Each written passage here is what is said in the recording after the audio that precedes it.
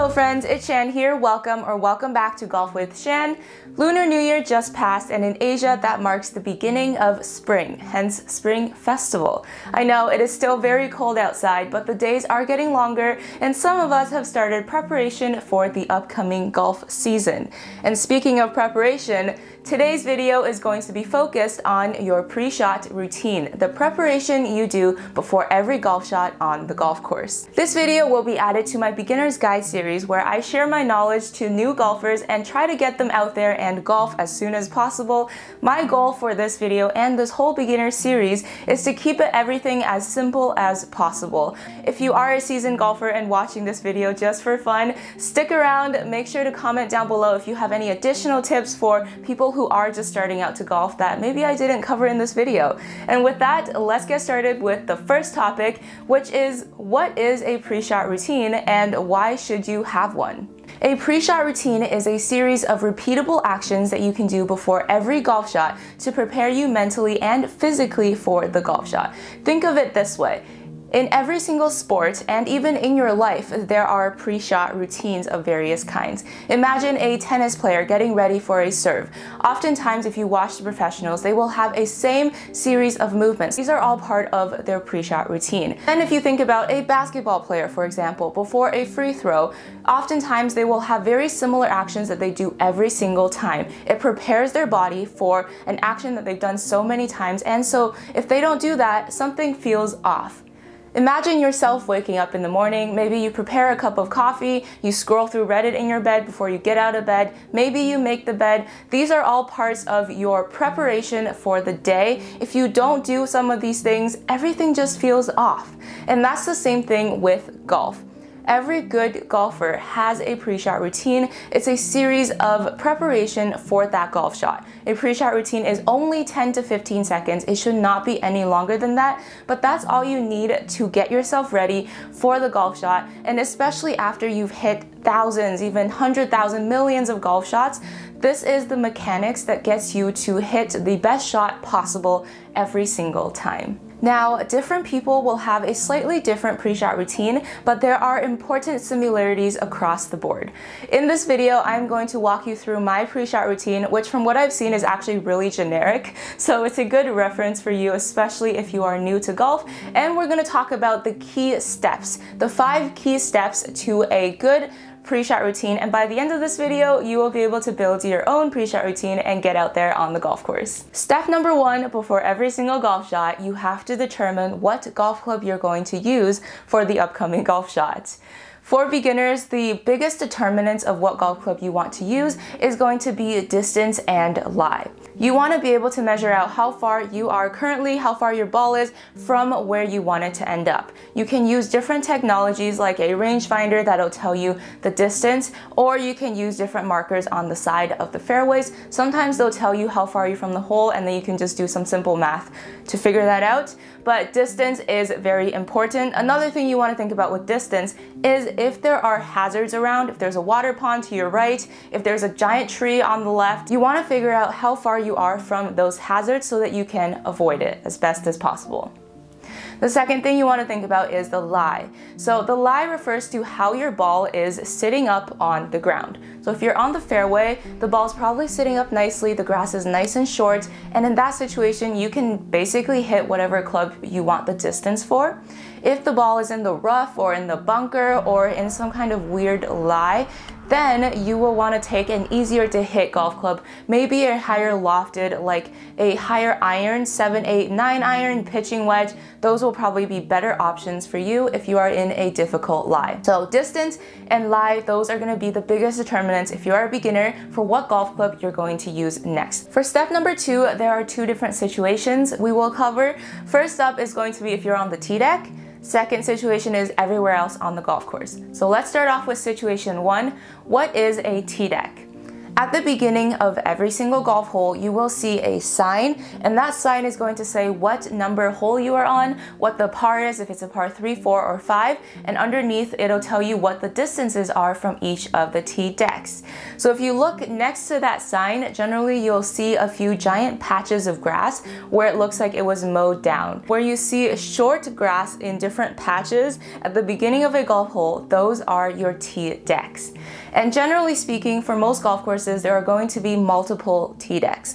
The colors on the tee decks depend on what golf course and what country you're in, but for the most part, the front tees are going to be the red tees, and then if you move back one tee, they're going to be the white tees, and then the blue tees, and then finally you're going to get to the championship tees or the professional tees, the black or gold. If you are completely new to golf, you will probably want to start in the forward tees and then move back as you get better. Please don't feel pressured by your buddies who are playing from the blue tees. If you are new to golf, don't play from the blue tees with them. Just move up a tee box, you'll feel happier. If they're going to chirp you, it's whatever, you know? Alright, so now that we know what the tee decks are and you've picked your tee deck, you are going to bring your golf club, your golf glove, a tee, and a ball up to the tee deck. Once you've arrived at your tee deck, this is the only place on the golf course where you can tee the ball up.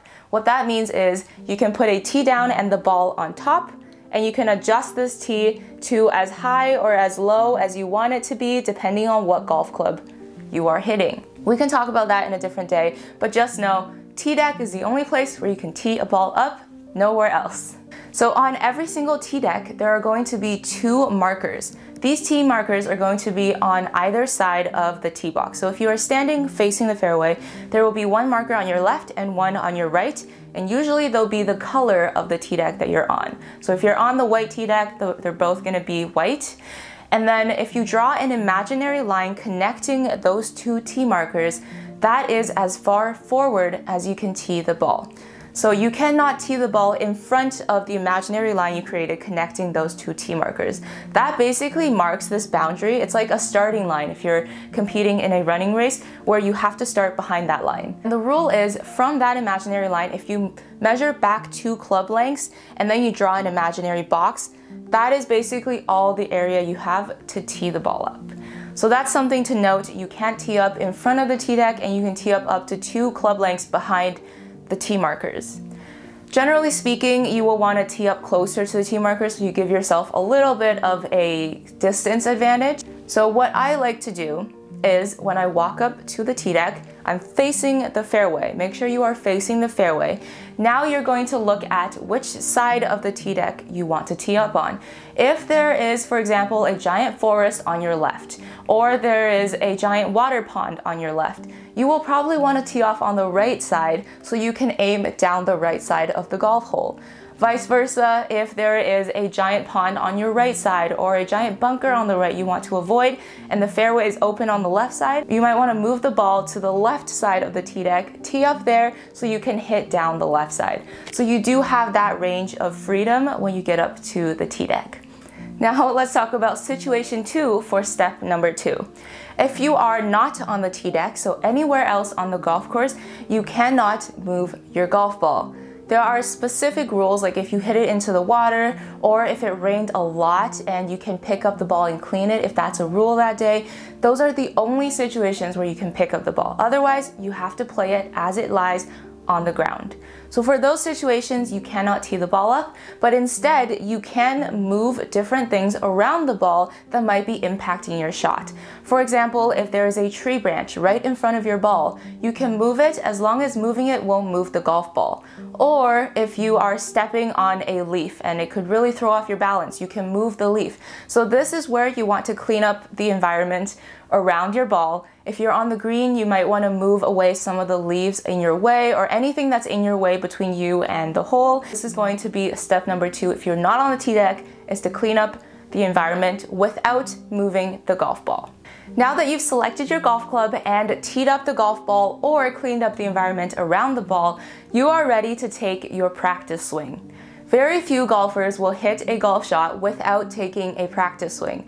Very few good golfers will take more than 2 practice swings. Please, if you don't need to, don't take more than 2 practice swings. This is a public service announcement for everyone. For beginners out there, the purpose of a practice swing is for you to imagine the shot that you are about to hit, for you to literally practice the shot without hitting the ball. Where you take the practice swing will really depend on you. I like to take a step back from the golf ball, but in the same line as the golf ball, and I take the practice swing there. Moving along to step number 4, which is to look at your golf shot from behind the golf ball. When I was in high school, my high school coach told everyone on the team that we have to start every single golf shot from behind the ball. This is just a lesson that I've kept in my mind. This is something that all good golfers do. After I take my practice swing, I always walk behind the golf ball to about like a foot or 2 behind the ball, and I look at the golf shot. This is where you will take aim at your target. This is where you're going to imagine your target line. When we look sideways at where we want to aim, oftentimes that is not the right direction because our peripheral is not always correct. If you walk behind the ball and you look straight at where you want to aim, that is where you're going to get the best aim at your target. So once you're standing behind the ball and you're looking forward at where you want the ball to go, you're going to draw a straight line back to your golf ball, and you're going to pick one spot about 6 inches to a foot in front of your golf ball, and you're going to pinpoint that spot on the ground, remember it, or even just stare at it and walk towards your ball. So now that you have that spot picked out, we're going to move on to your final step, step number 5, which is right before you hit the golf ball. So now you're going to approach the golf ball, and from the spot that you picked, which is right in line with your target, from that spot, draw a line back to your golf ball, and that is going to be your aiming target. So when I line up to the ball, when I get up to the ball, I want to line up my feet parallel to that line between my ball and the spot. That is going to be my guide for where I'm aiming. If my feet is in line with my target line, then I know at least at address, which is at the setup, I am on target. If my swing does something else, then that's my swing business. The worst thing is if you hit it right and then you realize you were just aiming there the whole time and it wasn't even a swing fault. So always make sure you are at least aligned straight at your target, and then whatever happens after, you know you at least did the first part correct. So now we have gone through all 5 steps. Let's recap quickly. Step number 1, select the correct golf club. Step number 2 is to either tee up your golf ball if you're on the tee deck, and if you're anywhere else, make sure that you've removed the different debris around the ball that can impact your golf shot. Step number 3 is going to be to take a practice swing. Step number 4 is to get behind the golf ball, look at your golf ball and where you want it to go. Step number 5 is to approach the ball, line up your feet to your target, and then for me, just out of habit, I like to look one more time at the fairway or at the hole or whatever, and then I hit the shot.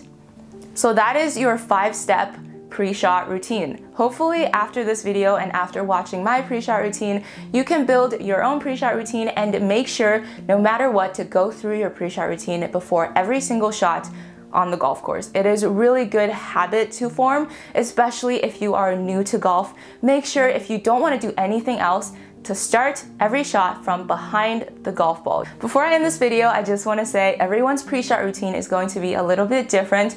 You do whatever it takes to get you in the right mindset. A pre-shot routine for you might involve a sip of beer. You do you, as long as it's not impacting anyone else and is not taking up extra time.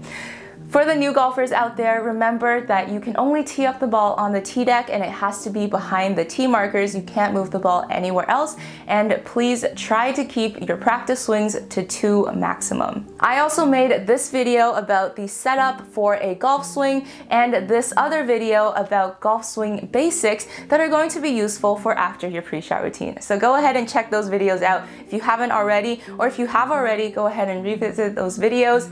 Thank you so much for watching today's video. I really do hope it was helpful. Please make sure to hit that like button if you're still watching, hit that subscribe button if you haven't already. If you have additional comments for me, especially from the perspective of a beginner asking me some questions, please feel free to leave them in the comments down below. I do read and try to respond to most, if not all, of my comments, as you guys will see in all of my other videos. With that, thank you so much for watching. Get ready for the next golf season because I have a lot of exciting golf content for you guys coming up, and yeah, I will see you in my next video. Bye!